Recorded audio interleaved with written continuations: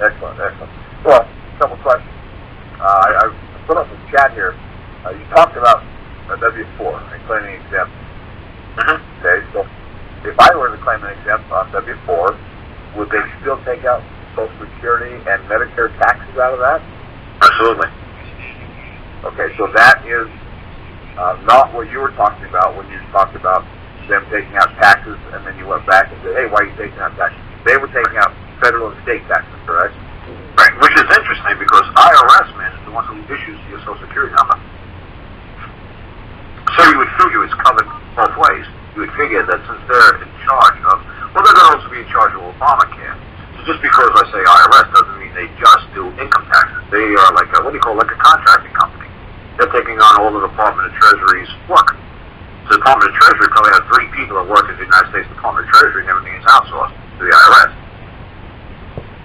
You see what I'm saying? Like Social Security, Obamacare. You know, this independent corporation, you know, like you folks believe is in Puerto Rico, which might very well be true. The headquarters might be in, you know, U.S. district, you know, territory. That's fine. But, yeah. But like I said, could you get Social Security and everything else? Yeah, of course. You could rescind any contract. You could pull out of any contract you want. There's no power in this earth that can force you and demand you to volunteer to do anything that you do not wish to do. Sure you can. You can just say, I do not wish to participate any longer. Please cease and desist any further, taking of my property. Thank you very kindly, and I'd like to see that my name or whatever is removed from the rolls at this time. I do not see any benefit. Believe me, you have a wonderful Social Security system. I'll be more than glad to join back on the rolls once my monetary financial situation is improved, and I can afford to give you an extra $50, $100 a month or a week. But at this time, it would not be beneficial for me to allow you to withdraw or take any more of my property. Thank you very kindly, sir, gentleman, lady. Have a nice day. Just do something like that. Nice one. So you have to do that? Sure. I'm sorry. Right. Sure, I'll do it for you.